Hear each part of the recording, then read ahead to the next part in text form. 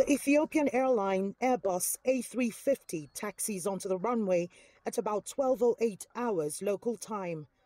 This touchdown is the first commercial flight 6 weeks after the airport was shut down for runway repairs and terminal facelift.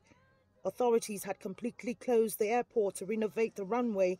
It's been largely degraded and had outlived its 20-year lifespan. Normal operations are expected to resume on Wednesday, but this initial flight signals the end of repairs here. It's less than 24 hours before the Abuja Airport reopens, 6 weeks after normal flights were interrupted to allow for repair of its runway. Now the Aviation Ministry says the airport is ready, final tests have been conducted, and successful landing by aircrafts like this one just goes to prove that.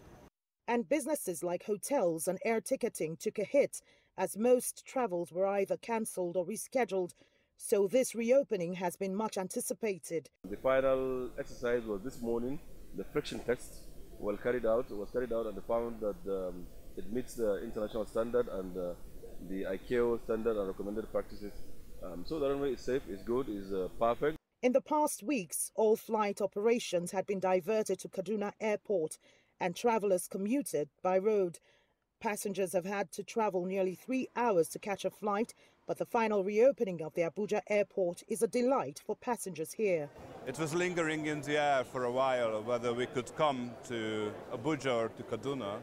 So even yesterday night we were stopped in Rome in Italy that, no way to come to Abuja, but then it was worked out. So we're happy to come here and to be the first plane and to be greeted with the fire brigade. So it was a good entry, good first time coming to Nigeria.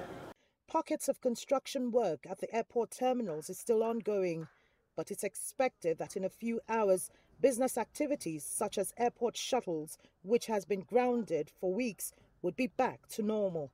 Kelechi, Emekalam, CGTN, Abuja, Nigeria.